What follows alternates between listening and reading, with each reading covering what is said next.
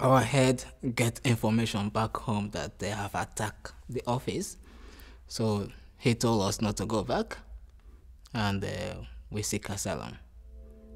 From that asylum we seek, my thinking was that, okay, maybe it will be easy. Maybe it take a month or two for me to get papers. And so we seek the first stage, the immigration. All of us write the stories, get the lawyers, and then we lodge everything, wait for 1 year before they get on back to us. And they said no to every one of us.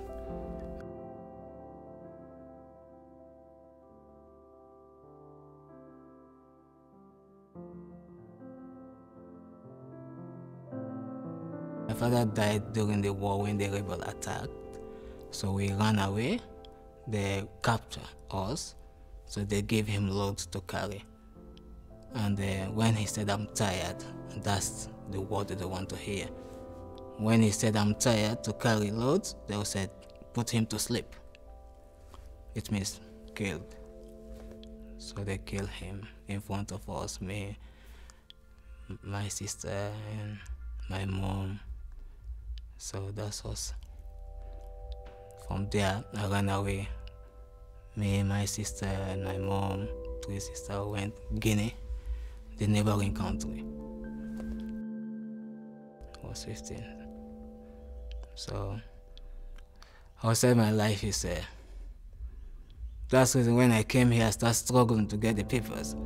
I was said, what happened to me? For how many years? Since I born, grew up, suffered, came here again. Another suffering for how many years? Almost 7 years was suffering. I used to ask the people who sit in immigration if they are human being, what I'm going through. That I used to ask if they are human or they have no conscience, how what I'm going through, the suffering. Since I born, when I lost my father. Since that time, I came here, then another suffering starts again. I was asking myself, what's happening? What have I done? So I just left. My sister, they was suffering, but I have to go for my own life. So I left them and go. Now they got like four kids. And my mom's still there, but